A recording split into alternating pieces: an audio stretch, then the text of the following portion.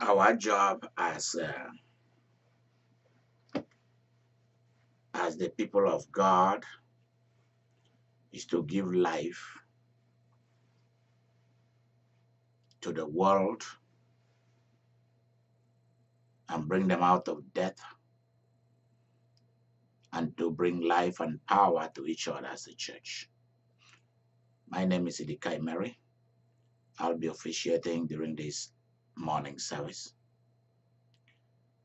And I encourage you that during this service that you lay your hand on whatever devices you're using to watch or to listen. The power of God will meet you. Jesus will meet you. Let us listen to the gospel for today. Hear ye the good news of the Lord. Hallelujah. We're reading from Luke chapter 9, verse 1 through 6. Then he called his 12 disciples together and gave them power and authority over all demons and to cure diseases. He sent them to preach the kingdom of God and to heal the sick. And he said to them, take nothing for the journey, neither staff, nor bag, nor bread, nor money. And do not have 2 tunics alike, a piece. Whatever house you enter, stay there, and from there depart. And whoever will not receive you when you go out of that city, shake off the very dust from your feet as a testimony against them. So they departed and went through their towns, preaching the gospel and healing everywhere. The gospel of the Lord. Praise to you, Lord Jesus Christ. Hallelujah. Hallelujah. Hallelujah. Hallelujah. Amen. There is only one way that the gospel is preached, or the gospel is taught, or the gospel is promoted and advanced. There's only one way. And that way is the only way. There are many other ways to preach the gospel. But when it comes to both public and private proclamation, in certain situations and circumstances, there's always one way and only one way. And that way is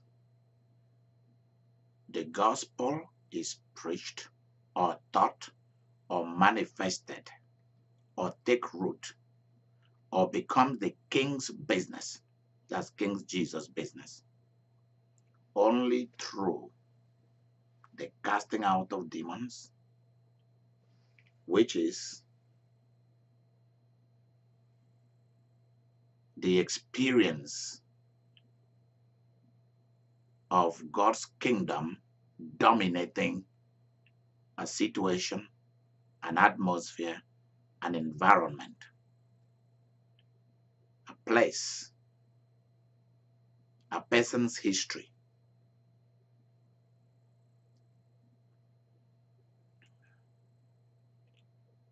So how the good news is preached is by the acts of power and also by telling the story of Jesus and accepting him by saying it with your lips or with your mind. Because what people fail to note is when they always say, oh, you must say it with your lips. For those who can talk, what about if somebody is dumb?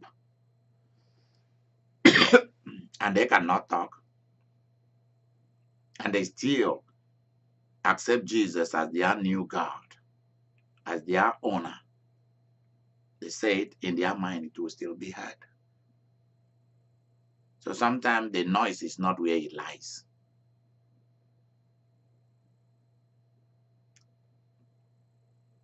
So both the accepting of Christ as our new owner and God, and its manifestation through the outpouring of the Holy Ghost, that also has its manifestation. Casting out of demons and healing people of diverse diseases is how the good news of Jesus is being told. Building hospitals and other structures on the earth for his name's sake, schools, businesses, for his name's sake is also how the good news is told. Because you see, the gospel is called good news because it's about the good things that Jesus did and about the good things you can experience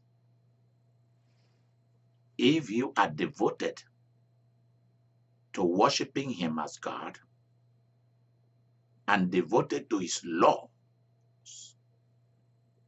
that will actually make you rich. Because there are differences between devotion to Jesus as a person, as God, as owner, worthy of worship, and also his laws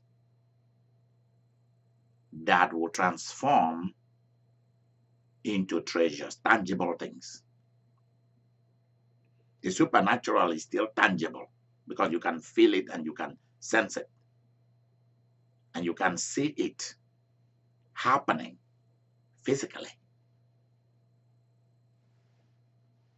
So throwing down Satan, that's the meaning of casting out of demons.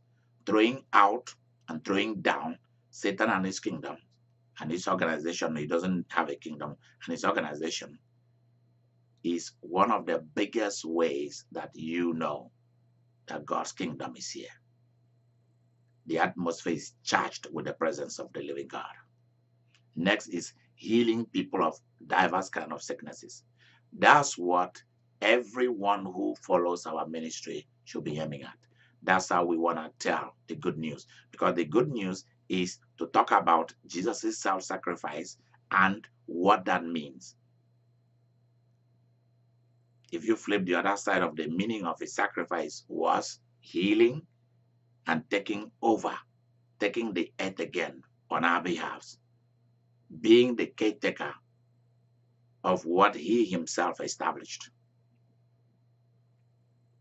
It's the good news of what he did, the story of the miracles he performed. So when you tell the story of the miracles that Jesus performed in his time, that story should be replicated.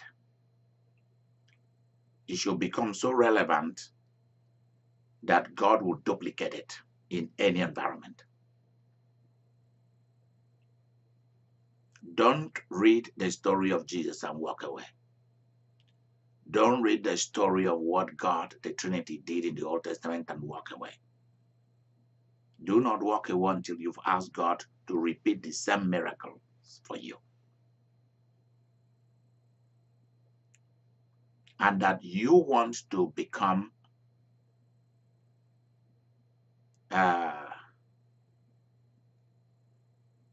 JCNN,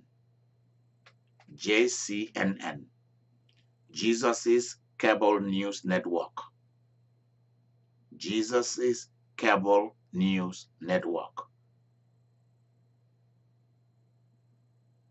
HGCNN, Holy Ghost Cable News Network.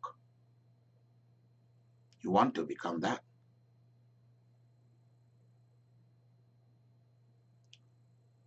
Because of the miracles you've received, demons have been casted out of your body. We call that deliverance. You've received healing, and you've seen the multiplication of mighty miracles. Do not walk away. Tell him to duplicate and to perform new miracles for you. Because that's the only way that the Bible becomes relevant to the people of my generation. I ask that what God did in the Old Testament for his people, what Jesus did in the New Testament for us, that they be duplicated, they be authenticated, they be manifested, and that they begin to happen today. In some other portions of the scriptures of the good news, he had things like raise the dead. These are all different manifestations that we know that the kingdom of God, thy will be done on earth as it is in heaven. Freedom. Freedom. So that you can be yourself, to build, to enjoy, to be contented. I ask God to do this for you. If you have people who are possessed by demons, if you have people who are sick, please, if you believe in the God of Israel, the God of the prince and princess, which one of them I am, if you believe that he is with me and you are fully convinced, call me. And that power that raised the dead, that drove out demons, that healed the sick, will come upon you and your loved ones.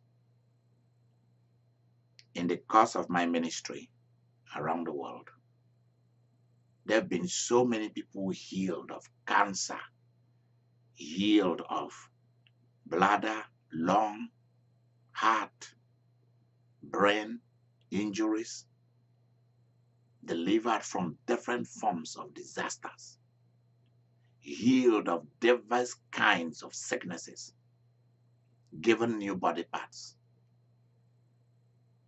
car miracles, barren women have children.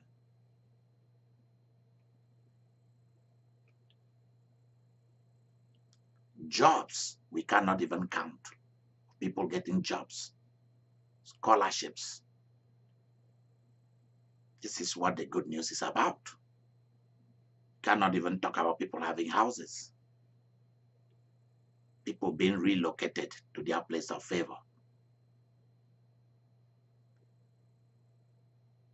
I ask that this, because why it is called good news is that when these good things happen to you and to your loved ones, you begin to smile and jump and dance and laugh and smile big time.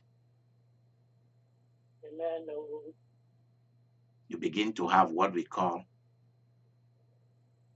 balloon big laugh and balloon big smile.